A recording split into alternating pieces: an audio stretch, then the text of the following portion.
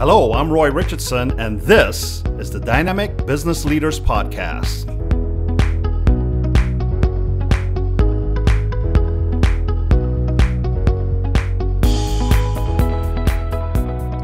Good day, everyone. It's Roy Richardson here of Aurora InfoTech, and I want to welcome you to another edition of the Business Leaders Podcast.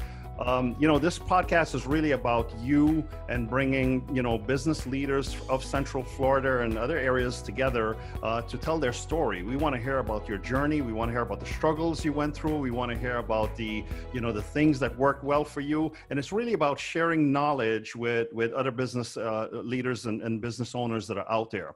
And today I'm extremely excited because I have someone here who I've met over the last year or so and have come to admire. And he is a keynote speaker, a sales trainer, a business coach, an author. He happens to be this year's recipient of the coveted #1 sales trainer ranking by Global Gurus internationally. And his sales development program is voted the best in the world. He's host of the popular SalesEdge podcast. He's also a co-author and intellectual resource behind the book Sell Naked on the Phone. And he happens to be the CEO and co-founder of Pici and Pici, together with his wife, Dawn. Ladies and gentlemen, welcome, Joe Pici. Joe, welcome. Roy, it's so good to see you, man. It's been too long. It's been too long. It's been too long. And the problem is with everything that we got going on now, it's hard to get out there and see people, right? And so in your line of work, where you're actually, bringing people together and teaching them how to not, how to interact without being face to face. I mean, I think a lot of people are going to take away a lot of value from today's session based on some of the things that you're going to share with us. Yeah, we have been doing business for 30 years, and I've been selling virtually for 30 years. Probably 80% of my client base don't live here in Central Florida. So from a selling standpoint, from a business acquisition standpoint, our business was built for this. Not that we like it, but we've been able to continue to grow during this time. That's amazing. That's amazing. That's amazing. And so let me ask you, tell us a little more about your business. What does Pici do? And who's your target market? Share with us. All right. Well, number one, our real focus, because just like any business, over the course of time, you develop other silos in other areas. But what we're known for globally is we do consultative tactical sales coaching and training. And what I mean by that is we're not transactional. We're because most sales happens between the 6th and the 13th contact.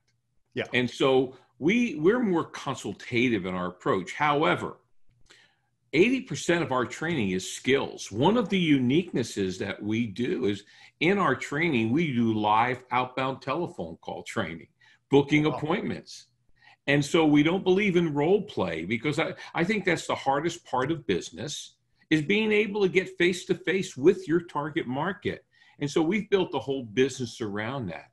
So when you say target market, because our niche is application-based training, then we work in various arenas. For example, insurance, cybersecurity, real estate, franchising. Any business that wants to increase their client base, we work with because our approach is mastering processes and skills. Gotcha. We even have another vertical where we work with speakers, coaches, trainers, and consultants, not on how to speak, but how to build a profitable business, how to generate a 6-figure income, because most speakers are great on stage. They may not be great on the business acumen. So in our verticals, our whole approach is how can right now what we're doing with our clients and future clients, we're helping them recapture lost revenue. How do you go back out and make your money back? So did I answer that for you? Oh yeah, definitely. And so that's amazing. So just from the standpoint of teaching people how to do cold calls and how to make, those sales calls over the phone, I can tell you from back in my early days in training, I mean, that's the barrier, that wall that we automatically put up, right? It's almost like it's on a switch. And the minute we need to go to do that wall comes up and we kind of forget everything that we've been taught. So how are you getting past and getting people past that wall that they sort of put there? And that's a great question, because they do put walls up, but they put walls up because their whole life in sales, they were taught what and why. Oh. Motivation, goal setting, but very few sales trainers sell themselves. Not that they're not good people, they're great people and they're great at what they do, but they may not be the ones that are out there getting their own clients. I don't believe you can teach what you don't do. Okay? That's true. And so I make 150 outbound calls every week. Now, that doesn't count follow-up calls. That's to new clients. Well, because I do that, I can train it. So we have a process that we take people through. I don't sell scripts. I train and help people develop them. And so one of the ways that fear dissipates is understanding, what am I saying, who am I saying it to, and why am I saying it? Okay. And so I think companies tend not to equip their people with the real skills. I mean, a week from today, and this will air later, so we will have already been there, I got a 3-day sales boot camp. I only allow 20 people. There'll be 18 different industries. On day 3, they're all going to make outbound calls. We usually do 70 to 75% conversion to appointment. We usually get through 92% of the gatekeepers. And in the afternoon of that call session, we'll get 60 or 70 return phone calls. Now, people say, how can you do that? Well, it's one of our focus areas. I know, for example, you are an expert in the security world, in cybersecurity. I mean, that's what you do. Right, and because you do it and do it and do it, you've become an expert. So one of our expertise areas is we know how to get people to their target market for the right reason at the right time. That's great. I mean, that is, like I said before, that wall that comes up is really what stops and blocks a lot of people and catches them up. And then you mentioned the other thing where a lot of people follow a lot of scripts. And sometimes even, and I got a lot of calls here, and to be honest with you, when I'm calling, I try to be as natural as possible. But you can tell when people call you and you're they're following along a script, and all of a sudden you ask a question that's not in the script, and you've sort of derailed their whole process. Well, let me say this about script. There's good scripts and there's bad scripts. And I was sitting with a CEO 2 weeks ago, and this he said, Joe, my salespeople hate scripts. And I went, hey, the best actors in the world are Italian. You got Brando, you got Pacino. And I went down a list. I said, they all write a script, but they know it so well. And they know how to make adjustments to ad lib because they know it so well. That's when a script becomes powerful. Yeah, that's true. If you have to make it up, a new thing, every time you talk to somebody, good luck with that. Yeah, there's no process there, right? There's no... And I don't believe in selling from charisma or talent, because these are two things were not given to me. So I had to build out processes. We rely on 3 things: processes, communications, and skills. And so once you have that in your toolbox, then it's just a matter of how hard do I want to work? Yeah. Interesting. So Joe, tell me a little bit. Let's go back a little bit in time here. How did Pici and Pici come about? And we were an accident. I mean, I was a football coach. My wife was a voice teacher. I got fired at a college job. During that time, Dawn was ill. We showed up in Florida, $380,000 in medical debt. I was raised by an old Italian guy that said, you pay your debts. Yeah, yeah. Didn't know anything about business. In 1992, not knowing anything about anything, I signed up in the direct sales business.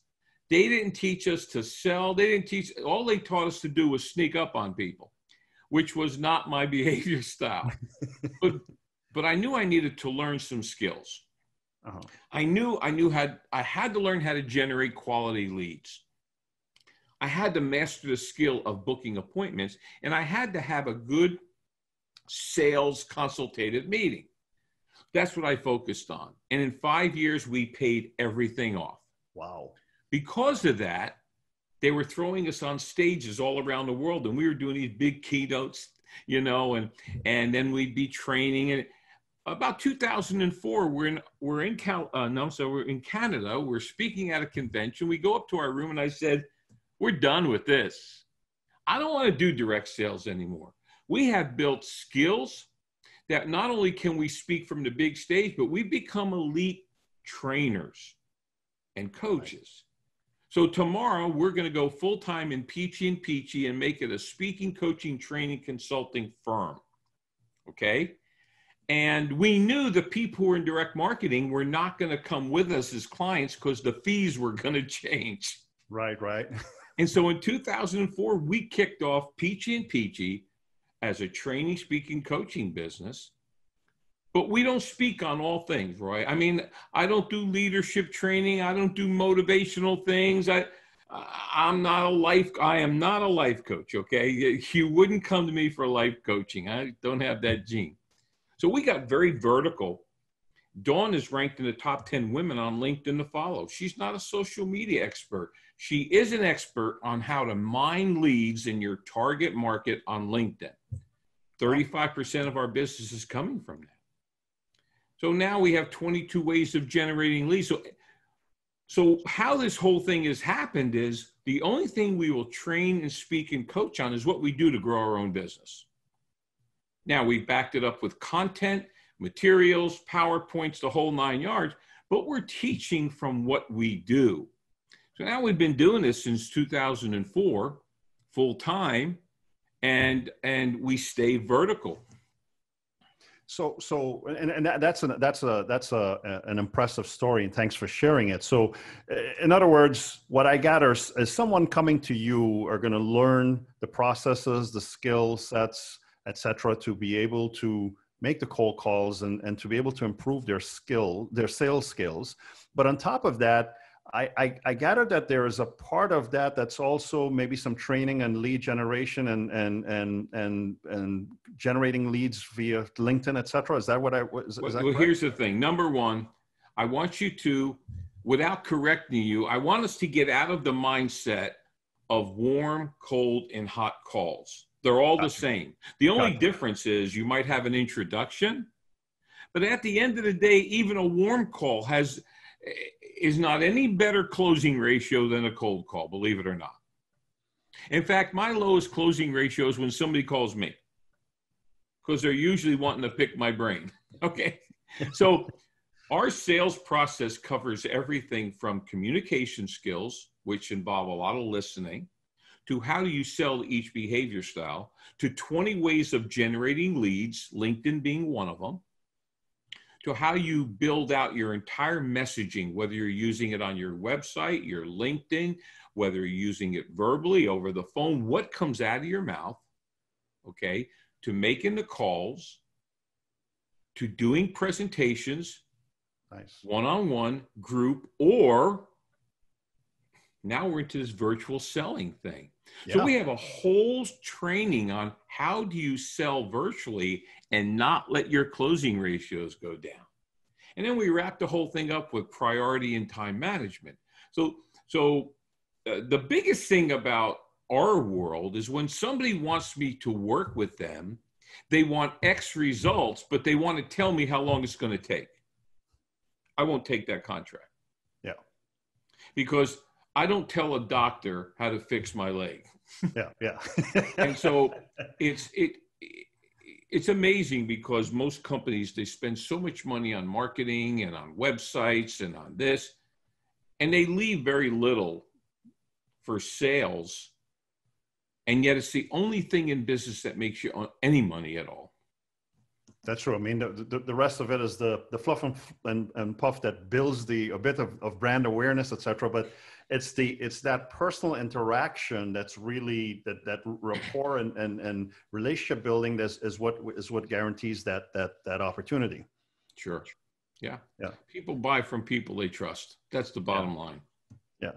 So let me ask you, because I do want to ask you on the virtual the transition here. But before we get to that, you mentioned before something interesting. So next week, and like you said, this will probably air later. You're hosting a boot camp. Tell us a little bit about that. And is this something you do once a year or no? We actually do it twice a year. We actually, it's funny because we actually did it in June. We were the first live event in Florida. Now we got 2,000 square feet. We only allow 20 people. So everybody had 100 square feet to themselves. We were safer than Publix, okay? And they all had their own table. But twice a year, we have these boot camps. Now, we do corporate training all year round and coaching. But twice a year, we have 3 trainings in 1 week. Monday, Tuesday, Wednesday is this intense sales training from 8:30 to 5. And people come from, this next one in October, I have people coming from 8 states, all right? Wow. Then Thursday, Friday, Saturday, we have the business of speaking, training, and coaching. And then in the evenings on Monday, Tuesday, Wednesday, we do DISC certification training, the human behavior model. So we run 3 separate trainings in 1 week live. And some people go to 1, some people go to 2, some people go to 3. It just depends what they want. So have you seen, and that's pretty impressive. Have you seen where, I told you I wanted to transition a little bit into the virtual aspect and how this whole, this new setting that we're in.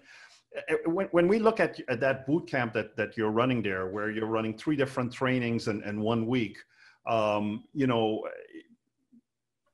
is there any thought, maybe, I'm assuming that the importance of that is being in person, right? You don't envision taking that online. Understand that there's certain things, and we do a lot of virtual training, right? A lot. Nice. Most of my coaching clients are done virtually, and I have a big coaching business. But there's certain things that are not going to translate. Yeah.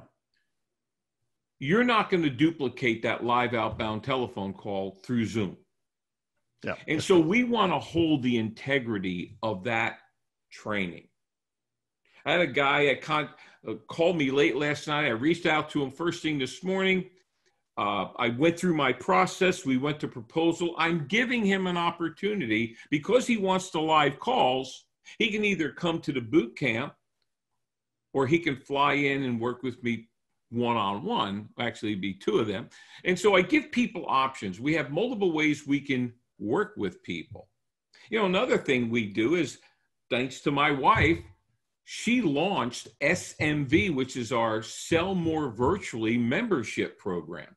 So on Thursday night, I do a live training or a live coaching virtually. There's a lot of downloads. It's a membership platform. And so that's another way we can serve our clients or future clients. So what we do is very niched. Who we do it for and how we deliver is vast. Did I answer your question? Yeah, no, yeah, you certainly did. You certainly did. So in this realm now of, and certainly understand that you do the vast majority of your coaching and stuff like that is online. So I would say that, and that's, we do a lot of remote work as well, right? And have been for many moons and with customers, the world over.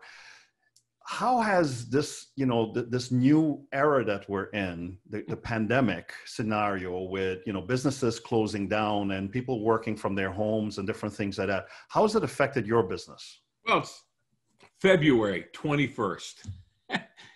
In 30 minutes, I had 2 contracts canceled to the tune of $85,000. Wow. But you remember the old submarine movies when the destroyer was coming? Dive. Yeah. Joe and Dawn Pici have been doing what we've been doing a long time. As we say here at Pici and Pici, we got a lot of water under the bridge. We have a whole process for crisis times. We didn't panic. We don't have a board to report to. So we just said, okay, what do we do virtually that we can make money with? We made all our money back in 3 weeks. Now, we took the content that we knew would deliver results virtually, and then I have a complete virtual selling process. Okay. Just put that into gear. Kept selling, kept delivering virtually. So that was in February. We're still growing. I mean, we took a shot, but we're still growing, and we're realigning our business in a way that what we do, certain things are going to translate better virtually. And we knew most of what we were going to do was virtually. But then I looked out and I said, we were having our boot camps in May. I said, you know what? By June, we'll probably be at level 2. That's 50 or more people. Let's move our boot camp to there because we only have 20. Mm-hmm. And we were able to have, and the people were ecstatic. They called it the Pici Island. Wow. Nobody has gotten sick from it. And here's the thing. We booked a couple hundred appointments on Wednesday. When people said nobody's answering the phone, they were answering the phone. There were people that wanted to do business with those people. So I think one of the things is when all is said and done, more is said than done. People are trying to figure this thing out instead of saying, what do we do that will translate virtually? Let's sell that. And you're absolutely right on that, on all aspects, and not only in sales, but we see it in other realms as well. I think people are not very good at adopting or adapting, I should say, and as you said, realigning themselves to current situations, right? You took a step back and you said, okay, let's take a look at what's going to work, what's not going to work, and what do we need to tweak to make sure that we can survive and move forward. But yet you speak to a lot of people out there and everybody's talking about, for the most part, getting things back to the way it was. And I don't think that's ever going to happen. And the longer that people stay within that little bubble, the quicker that bubble sorts of, fizzes down. What's your thoughts on that? Well, I think one thing is part of the reason why people froze up. They were spending so much time in front of the television. They had time on their hands. They were spending so much time listening to the news. And I'm not mongering. No, yeah. I'm just saying that they were listening to this. They were in abject fear instead of saying, they're shutting me down. We're getting ready to do shutdown. Is there anything we can do? See, out of crisis comes new ideas and opportunity. We didn't have a virtual site up. I mean, Pici, we did a lot of virtual training, but we didn't have a virtual platform for membership. Oh. And so, on March, we made a decision. And I said, Dawn, I'm not taking my foot off the gas. I'm going to continue to grow our business. We're going to get it all back and we're going to grow. So she took it on. We worked with a platform out of Australia. And I know a lot of speakers and trainers, it takes them 2 years to go to market. I mean, we were up and running August 1st. Nice. Okay. But again, we were being very proactive. We weren't waiting to see if the media says, okay, everything's okay. Yeah. You can take off your mask. This was all a hoax. In 2008, when economically the bottom dropped out. Yeah. My industry, 90% of the people who were speakers, trainers, or coaches either went part-time, got out, or partnered up with other people. We tripled our business that year. Not because we weren't famous. We weren't international brands. I have 8 non-negotiables for business growth. We execute our 8 non-negotiables, good economy, bad economy, we're going to grow. Now, are we growing this year at the rate I wanted to? No. But you know what? We have a healthy business because we're proactive on solutions. Now, I'm not being insensitive. There's some businesses out there we're not allowed to do business. Yeah. Yeah. I'm not speaking to those people. I'm not speaking to the people in the hotel industry.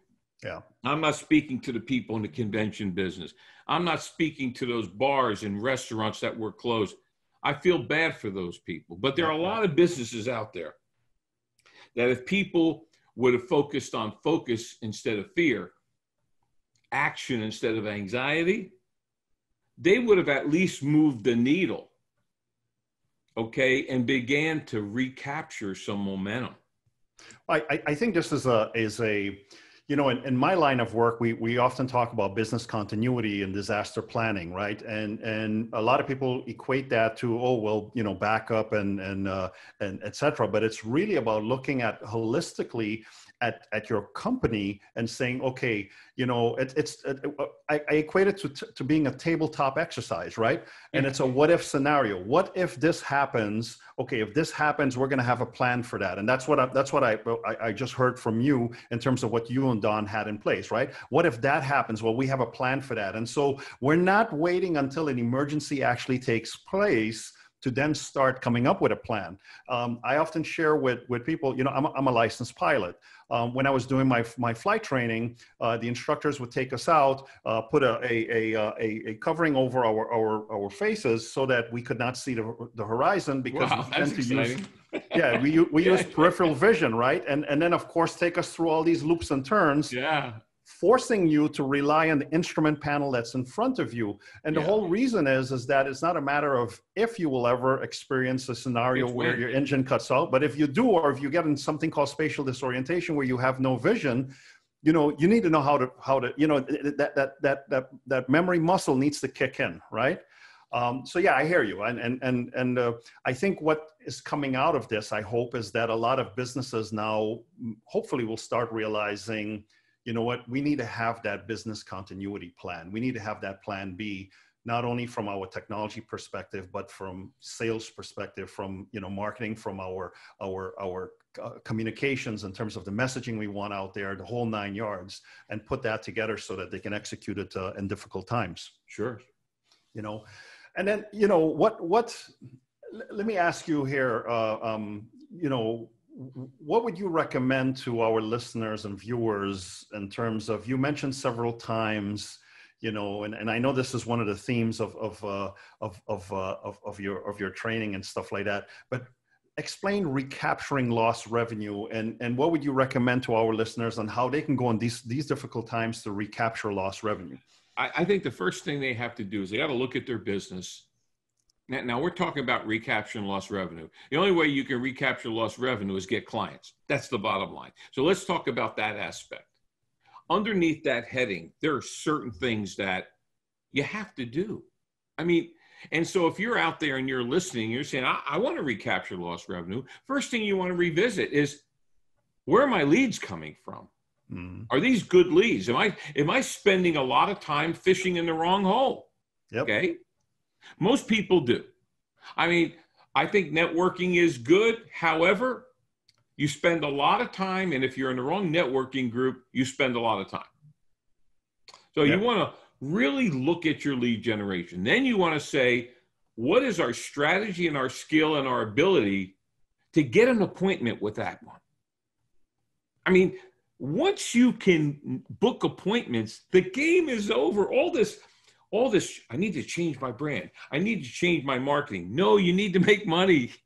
Do you know that the first 3 years, Dawn and I, our first year without a brand, without anything, without PowerPoints, without all the fancy things we have now, we made a solid 6-figure income because we knew this: leads, appointments, sales meetings. Yeah. So if you want to recapture revenue, you want to assess, what's my lead generation? How good am I at getting appointments?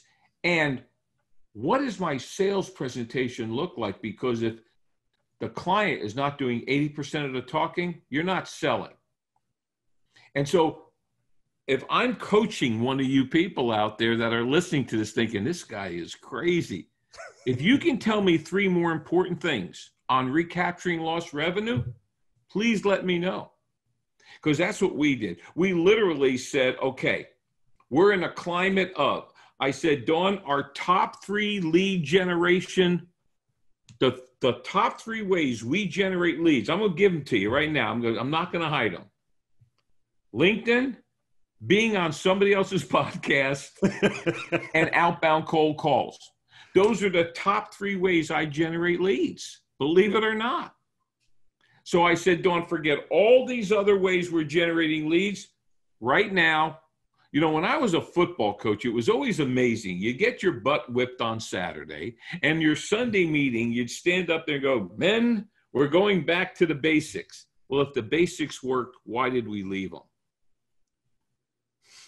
Yeah. All right. So interesting there, because you brought in football, you brought in your top lead, generating areas, which brings me to an important point here, is that you're constantly measuring everything, and you're measuring and making adjustments, which is the football coach of you inside of you as well, because at the end of the day, on Sunday after the game, what are you looking? You're looking at the stats, right?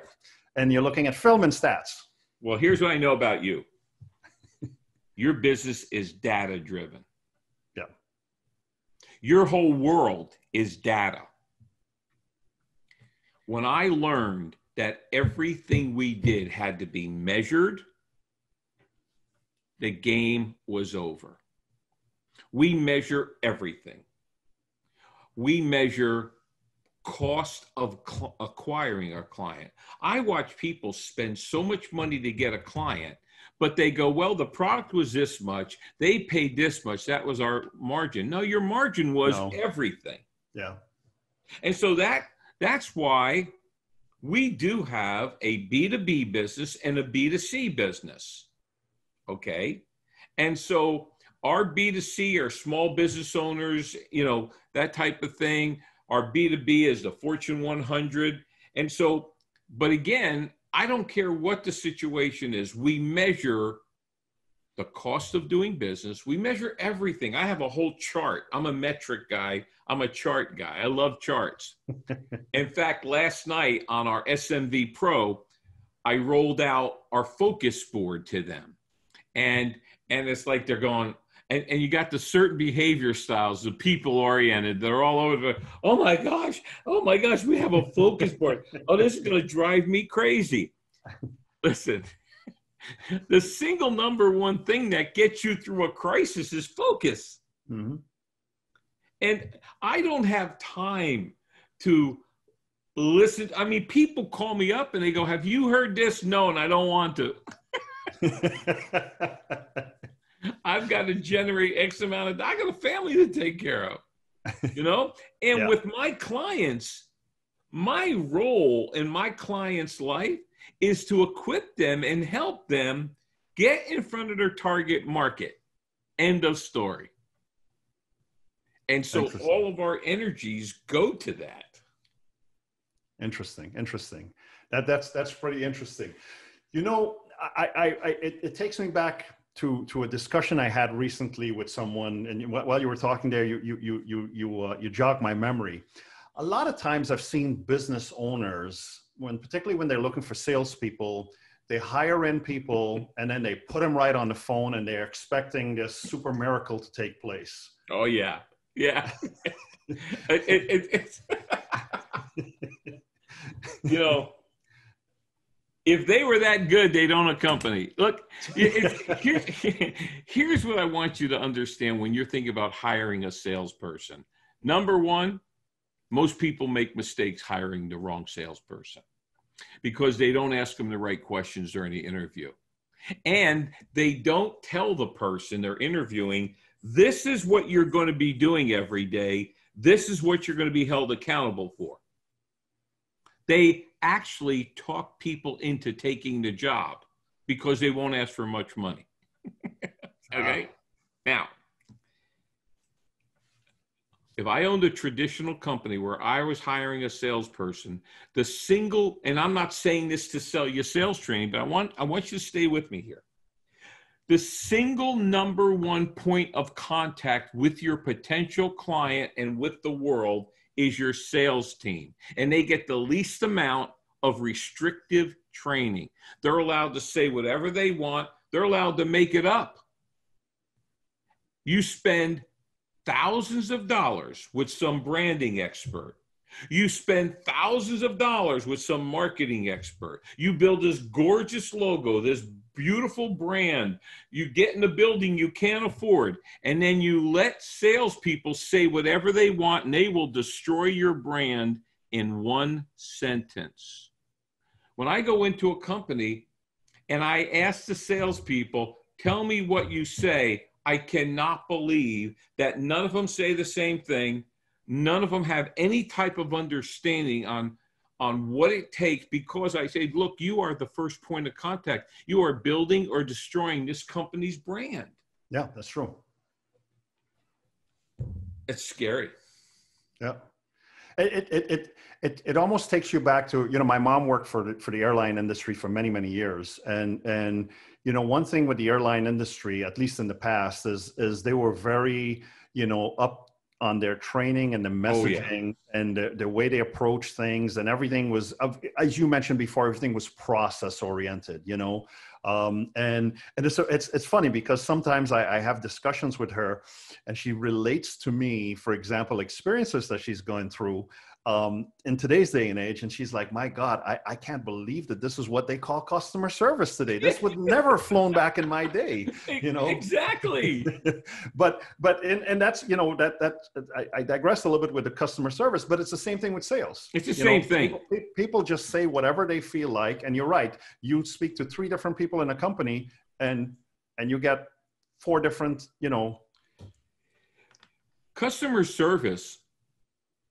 Customer service has a lot to do with future sales.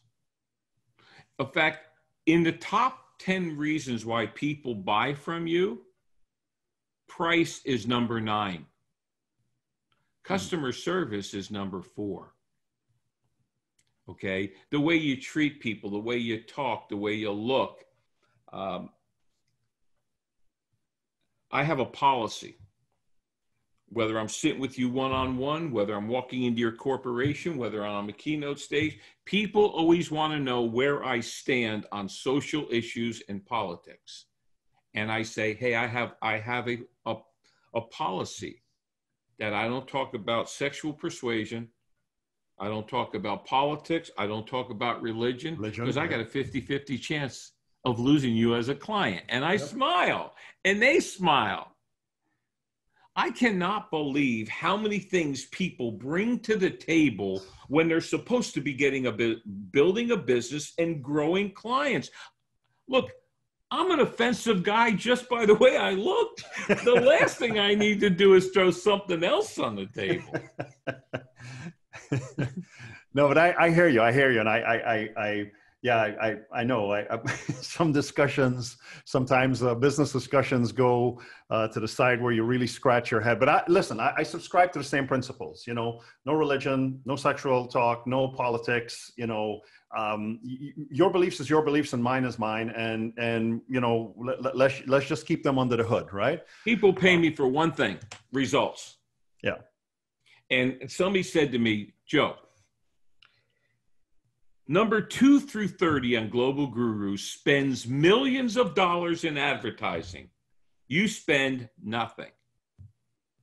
How did you get to number 1?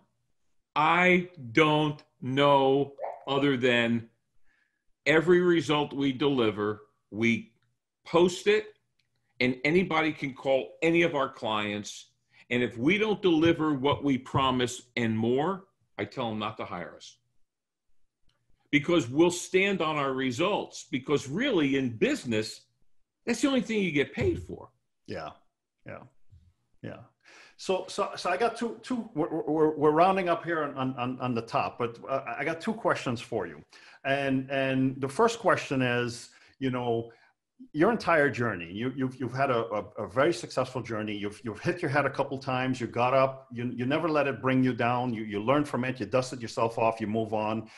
People are going through some very, very difficult times right now. And as you rightfully put earlier, I said earlier, sorry. There are some businesses out there that just can't help it, but there are others who could, right?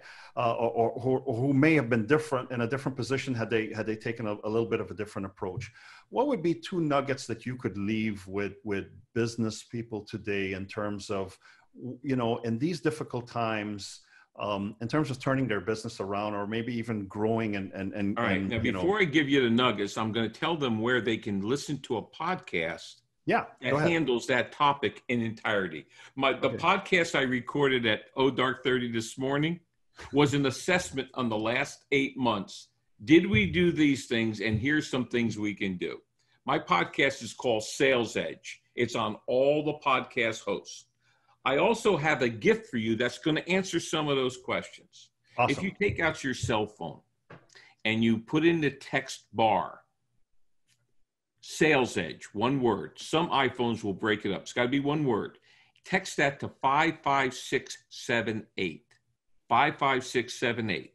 It's going to take you to a Pici link, which will take you to a splash page. The first thing you're going to see is Recapture Lost Revenue through Virtual Selling. It's 5 free videos. No upsell. You're not going to be hammered by me. Now, what happens is you're going to put your first name in and your email. They're going to send the videos to you. You can watch it on your phone, your email. If you scroll down, there's links to our free podcast, SalesEdge. There's also some free downloads. The information that's on that right there is going to help you navigate these troubled times. Now, from another aspect, what can you do today? The first thing you want to do is limit the amount of things you're doing, and make sure you're going to work in your highest priorities there are that are going to get you through this. Not everything you do is going to affect change. The only thing I know about business, the only thing that affects business is cash flow. That's true. We look, I do all the sales training. I do all the travel training. Dawn does the 3-day speaker boot camp with me, and she does private LinkedIn training. But by and large, I'm doing 99% of the training, but I'm doing all the selling. So if I'm not training, I'm selling. Now, are there some things that need to be done that don't get done? You better believe it. Yeah. But I haven't seen too many businesses go out of business when cash flow is more than outgo. So I would focus on a minimum amount of things that are going to get you momentum. Nice. So to round us off here, Joe, I got to ask, and it's a question I throw out often to my guests. If you could pick 3 people, living or dead, to form a special board of advisors to you and Dawn, who would they be and why? Golly, that's tough. That's really tough. If I could create a board around me. And they could be, people who are alive or people from the past. I think Zig Ziglar would be one. Yeah. I think Zig Ziglar was the ultimate in attitude. Right? I will tell you that you better have your attitude straight. And I don't know of another speaker in the history of professional communicators that did that better than Zig. I would want Paul from the Bible, because nobody had a tougher road and he kept going. Yeah. And I'm about, I'm just average when things are good. I'm great when things are bad. I want him in my corner to just have a wisdom of, got to keep going. You got to keep going. A third one, there's a million people that can be a third one. I think of some of the giants. I think of Winston Churchill might be a third. I mean, he had a lot of flaws. And you and Winston Churchill have a similar demeanor and personality style. You're very people-oriented, but you're also very driven. And when we think about what Winston Churchill did during one of the darkest times in our history, and how he inspired and influenced through the spoken word, I mean, he literally pulled England through the darkest time in their history by being a leader of action. So those, right off the top of my head, those would be three. Wow, that's a pretty impressive board there, and I would say if you know you're in the number one position, I can see why, because they're probably on your shoulder. But no, Joe, this has been great, and thank you for sharing that. Thank you. I've been looking forward to reconnecting with you. We met that one time, then we had coffee, and then your business went off, and we were focused on tripling our business, and this brought us back together. So we need to stay in contact. We will, and we'll have more of these together, because I really enjoy. First of all, I admire you and Don and everything that you guys do out there, and thank you. And secondly, thank you for coming on the show. Well, in front of your audience, we're going to be inviting you on our show. We have a huge audience, and I think it's important for business people to understand the importance of security. And so I will contact you about how we do that and get some dates, but we'd love to have you on our show. Awesome. I look forward to that, and I look forward to having you back in the future so that we can, get you, share some more nuggets and help people along the path here. And so thank you very much, Joe. Thank you. Always a pleasure, and keep doing what you're doing. And folks, thank you very much for joining us. This has been another spectacular podcast. Great having Joe on here, and happy that he was able to share some of his nuggets with us. I will put in the text down below the information on where you need to go to get the free gift that he gave away. And the other thing, you can put my website on there also. Awesome. We'll do. If you're on LinkedIn, please send me an invite. And it's Joe Pici. You'll see me. I look Italian because I am. And the other thing is, if you ever just want to have a complimentary cup of Joe, call me at 407-947-2590, and we'll talk. There you go. The man said it all. Thank you very much, folks. Have a wonderful week. We'll catch up on the next one. Stay safe and keep crushing it. Hi, I'm Roy Richardson, host of the Dynamic Business Leaders Podcast. Are you a business owner or a leader of a successful business? If yes, we'd love to have you as a guest on our podcast. Our goal is simple. We provide a platform for leaders to share their experiences to benefit others. We want to hear your story, how you got started, the challenges you faced along the way, and your passion today. If this sounds like you, or if you know someone who fits the criteria, then be sure to visit our website at dynbizpodcast.aurora-infotech.com. That's dynbizpodcast.aurora-infotech.com. Also, don't forget to subscribe to our YouTube channel and click the notification bell to be notified when our next podcast video is live. Or, if you'd rather listen to us during your car ride, you can also follow us on your favorite audio channel using the corresponding links below. Thanks, and once again, keep crushing it.